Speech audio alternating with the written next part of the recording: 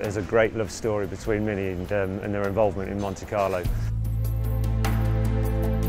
A kind of a legendary status. There were lots of stories. It became a bit of a kind of David and Goliath story, and a story of heroism of the little Mini going to Monte Carlo and beating the bigger cars and the bigger teams.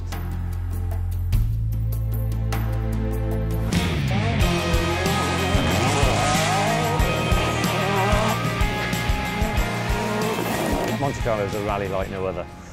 It brings many challenges to the drivers. It's not all about ultimate speed and the performance in the car.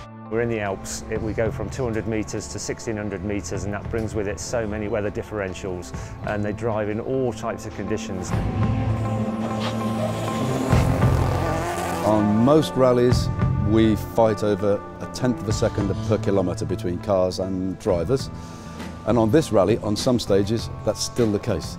But on other stages, like we had yesterday morning, suddenly seconds become minutes, and the minutes are about tyres, not about the handling of the car or the talent of the driver, but about being on the right tyre in the right conditions. So in what I would call a typical Monte Carlo rally, tyres are probably 90% of the story, and the rest is the driver. Normally, on a typical asphalt rally, we worry about wet or dry. But on this rally we have wet and damp and dry and cold and very cold and ice and snow and slush, and that's unbelievable. So to fill in that matrix of tyres and tyre conditions is a massive job, especially when we have limited testing. But by working closely with Michelin, we can understand better what to expect, and maybe we can predict the performance in certain conditions that we haven't had to test in.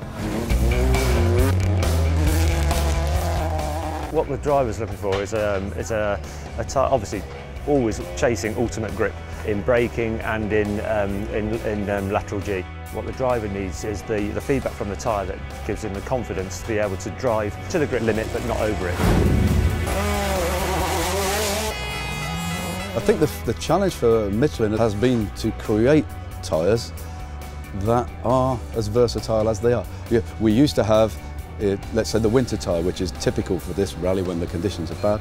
We probably had 4 different winter tyres according to the amount of snow and the amount of ice and the amount of asphalt on the stage. Now they have to make one winter tyre, which is good in all of those conditions and can cope with 20 or 30 kilometres at full speed on dry asphalt. That area of development has been impressive, and I think it's the same thing you see in modern road tyres, that we now expect to have a winter tyre that is fine on the motorway and in the dry conditions. We don't expect to stop when we go to a ski resort to put on studded tyres. We expect to drive from a city, drive down the motorway, then drive up the mountain.